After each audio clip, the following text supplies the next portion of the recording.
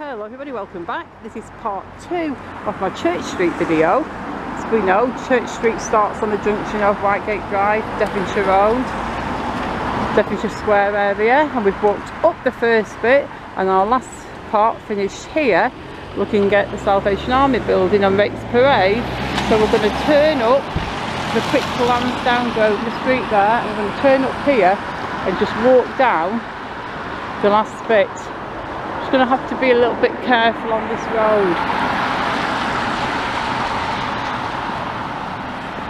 I was doing a little vlog here a couple of years ago and I was just, to my eternal shame, I wasn't like paying attention, and on that side I just bimbled out into the road like an idiot, and I heard this car go beep and this guy waved his hand at me and he was like, "Get out the bloody road." He was a taxi driver. And I honestly just felt awful because I was just like, oh my gosh, what an idiot.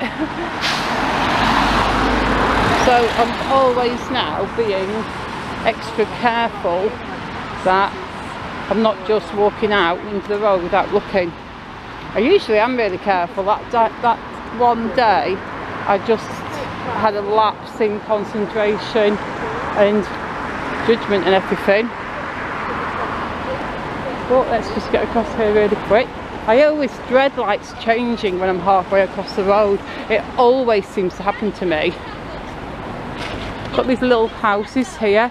I'm sure here used to be a little shop that used to sell like alpine and skiing equipment. I really think it did. We've got the tea and vintage tea room there. It is on the corner of the Regent Cinema building. They show like old movies now and again, from like the 70s, 80s, 90s, and just movies that have been released a few years ago. And apparently on Facebook you can vote sometimes for which one they're going to show. I'm just going to get across this road quickly and then I'll turn back. This is Regent Road I've just crossed. That's Regent Road down there. Down that side is Cuxton Street there. But if we look up here, that is the Regent, the Antique Centre, Auction House and Cinema. And if I hold the camera pointing right upwards like that, we can see the wonderful top of that building. Look at that, isn't that beautiful?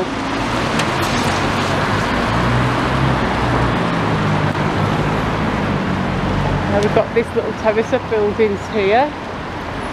Got many shops down here. It goes down Cuxton Street, but it also goes down Church Street. Down the Cuxton Street bit there used to be a video shop down there many years ago. I've mentioned it before when I've been in this neck of the woods. I think it was Alan Haywood's, but I am honestly not sure. I think I got it wrong last time if I remember correctly, and somebody corrected me in the comments, but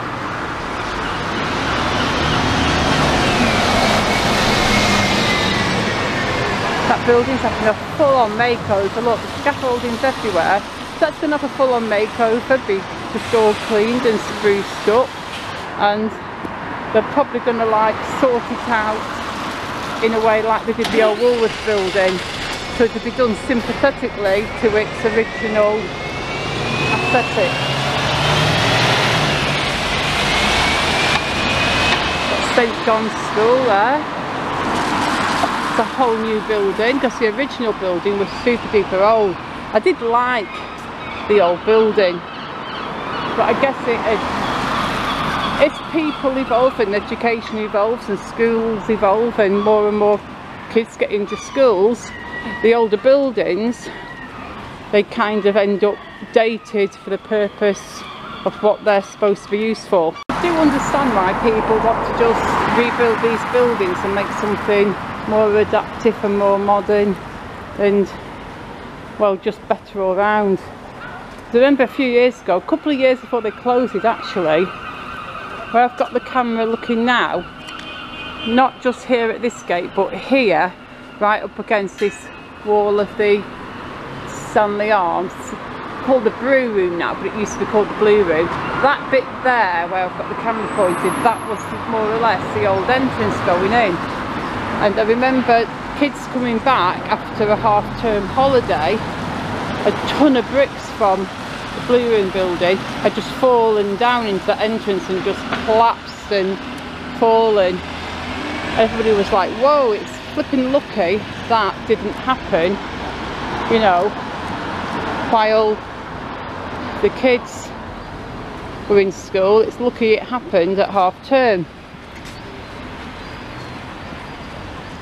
That is the round corner of that building. That is called King's Terrace, because you've got our street there, Church Street there, that's the street we're doing today, Corn Street there, King Street going down there, you've got South King Street going down there, but we're obviously going down the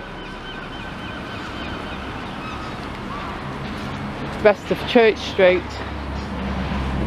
That's where the old ABC stood, formerly Syndicate nightclub. Before that it was the ABC Picture House.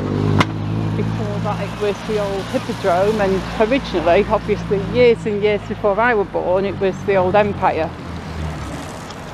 But I did film that while it was being demolished, and that was one of the first demolitions I actually filmed. The first one I filmed, I think, was Bethesda Terrace, and that was a little terrace of shops down just near Bethesda Square on Central Drive, Bethesda Square.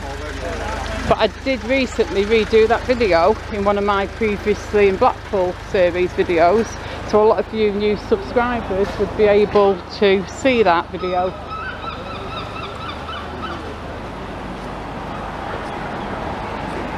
But anywho, let's keep going down here. That is Topping Street down there. I do have Topping Street already on the streets of Blackpool series. Got Furniture Lounge there. That used to be Ethel Austin's. That's where you would come to get, excuse me, got a bit of a hiccup then. That's where you would go to get all your cheap baby clothes and stuff like that. But they actually sold everything there. Back 30 odd years ago when my daughter was little, they sold prams and playpens, and they sold everything. It was great. Towards the end, wasn't quite as good. But we're just almost here now on St John's Square and Cedar Square. Got Cedar Square down there.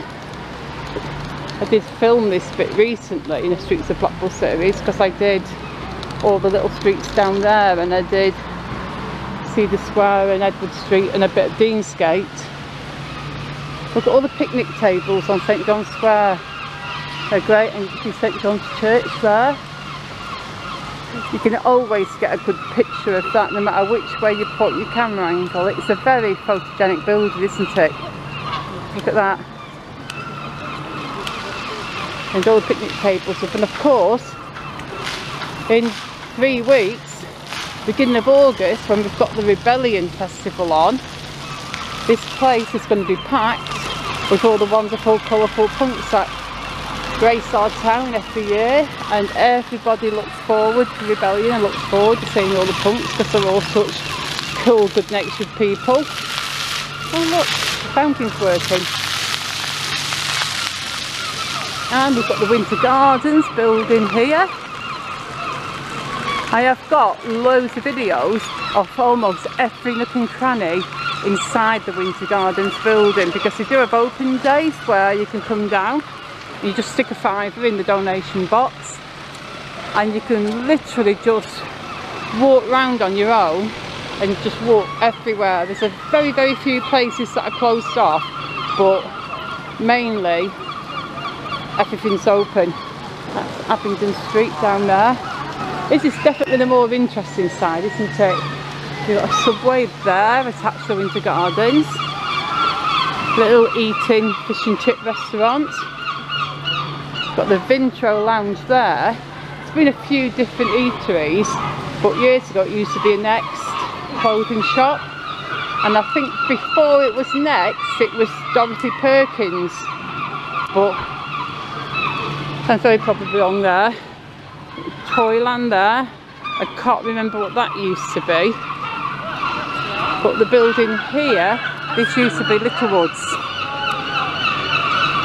And it was great going into Littlewoods because the breakfasts were brilliant. You could get like either a 5-item breakfast or a 6 or 7 or 8-item breakfast, and you just basically pick what you want out of the trays.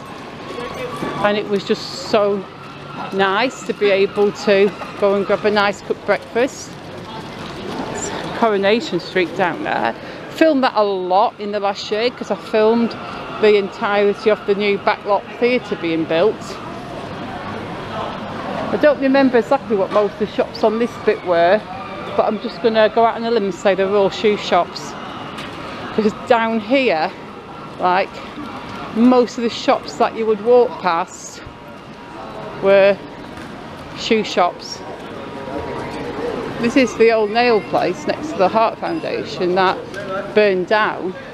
We've got that cool sign there that says, it's something Arms Hotel and Livery Stables. What does that say? Clifton.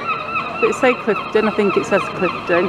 Clifton Arms Hotel and Livery Stables, Livery Stables, however you pronounce that. You can see in there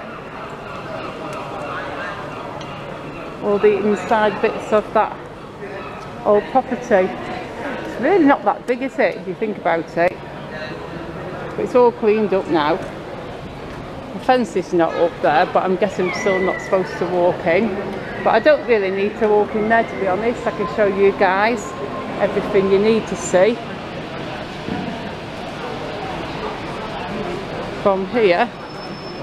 Just going to get to the end now of here. We've got the Grand Theatre coming up now on the corner.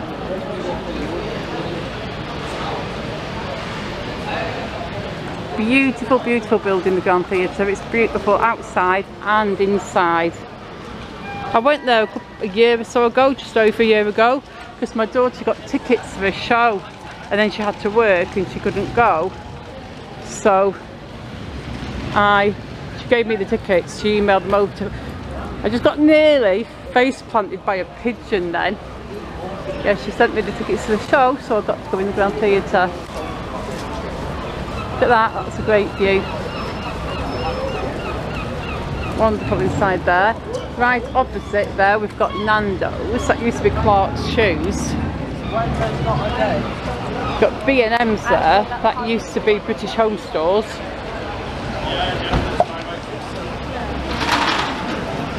So see, I do remember a few of these bigger shops. That little street here that I'm walking past, this is Temple Street. That is the Three Graces. I think that's actually a plaster mould of the original, because the original got smushed up some years ago, so that's a plaster mould of the original, it's not the original. But when I was a kid down there, you could walk straight through there, and at some point, probably around 40 years ago, maybe longer, I don't know, they blocked it off and built buildings down there.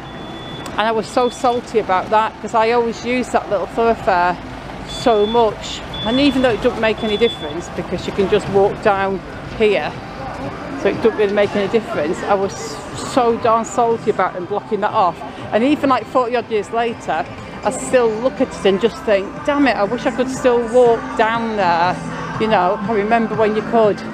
We're getting to the end now, guys, so I am just going to say, in fact, the end of Church Street, I think was there where, I think the end of Church Street was there where the road was, where Costa was and Nando's was. I always get a little bit discombobulated about exactly where these streets finish. So I think Church Street actually finished there where the Grand was. So I am going to end this video here. We're going to end it looking at that seagull on top of the Grand Theatre. So again, thank you for watching. If you did enjoy the video, just hit the like button before you go. And I will see you soon in the next one. Goodbye. There we go, seagulls.